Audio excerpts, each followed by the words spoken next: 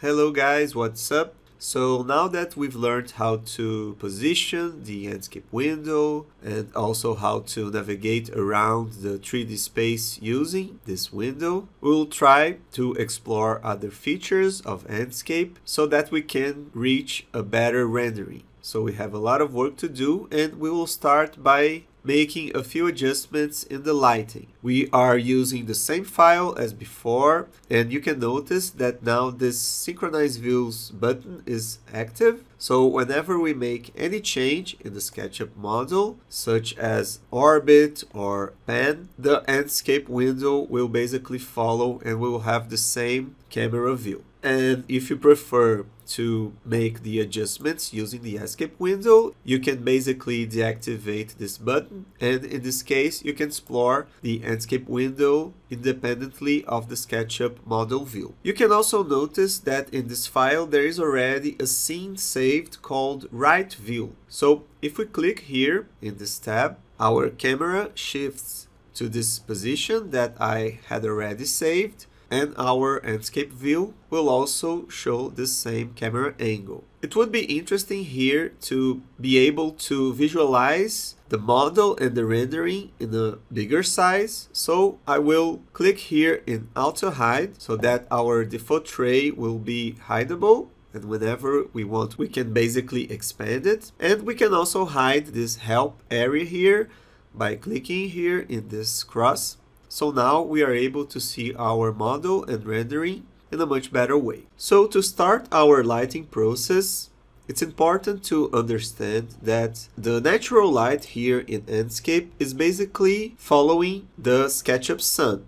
So if we expand the default tray and open here the shadows tab, you can notice that if we tweak this time slider and also the date slider, we will be basically changing the sun's position and of course its projection in the scene. So the first step to define a nice natural lighting setup is to choose the parameters that provide a nice projection. So if we click here in View Shadows, you will see that the shadows that are produced by the SketchUp sun are the same shadows that are being cast here in the Enscape window, and you can leave this option here active, or you can deactivate if you like, since it consumes a little bit of memory in the model. So I will basically deactivate it. So one way to define a nice natural light would be basically to control these parameters here and experiment with different values.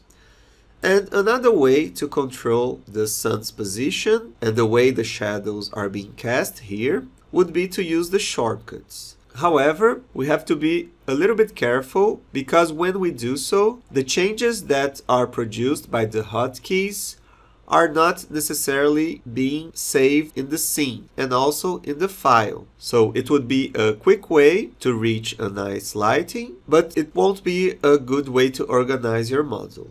But if you want to use the hotkeys, you can use the I key to change the time of the day, and you can check the value here. And you can also use the U key to go in the other way, also changing the time of the day. We can also combine the Shift key with the I key, and this will make the sun's position be more horizontal or more vertical. And we can also use the Ctrl I and the Ctrl U. And in this case, we are basically rotating the sun's position, as if we were using, for example, the plugin Solar North. So if our intention is to quickly define the sun's position, we can use the combination of all these hotkeys that I've just mentioned.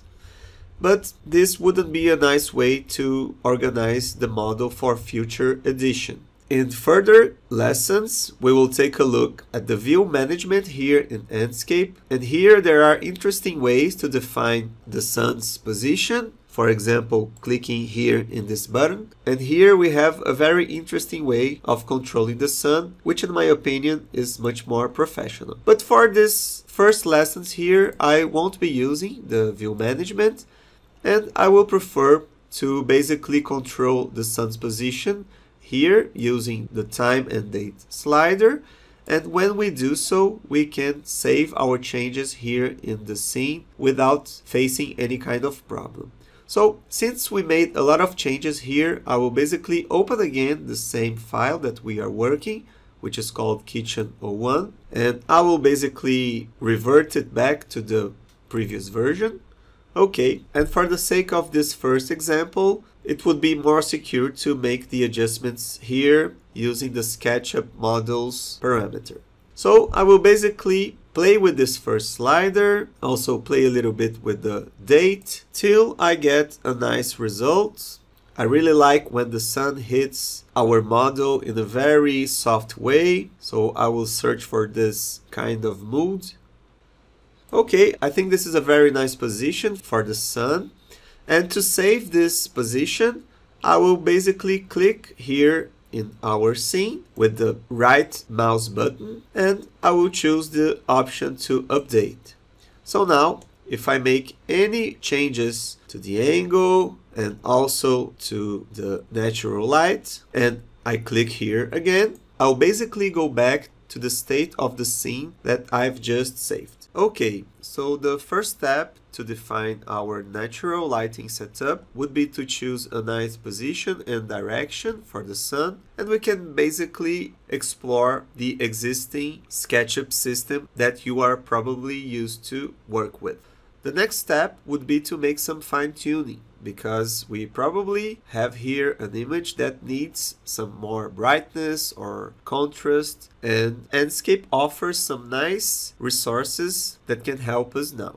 So if we click here in this button called Visual Settings, we can explore now this window, which offers many resources that can improve our rendering. So I will place this window here in the left.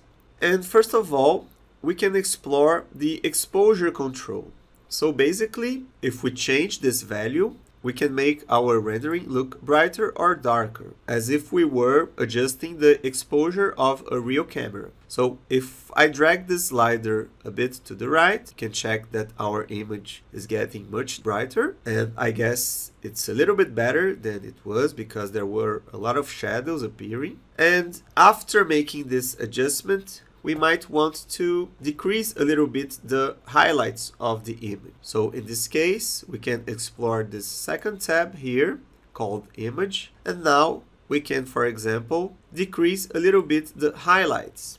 So the bright areas will get a little bit darker. We can even see much better now the sky, and these spots are not so bright now. And if we would like to increase a little bit the contrast of the image, we can increase the shadows to make the shadows a little bit darker. And now we are starting to have a much more interesting image. Of course, we have a lot of parameters here that we can change, and we will probably go back to them in the following lessons. But for now, it's important that you understand that to make a nice lighting setup here in Enscape, we can play with the sun's position, but we also have to remember to open the visual settings parameters, and here we have access to many resources that we are normally used to work in the post-production process, but Enscape can anticipate this kind of work for us.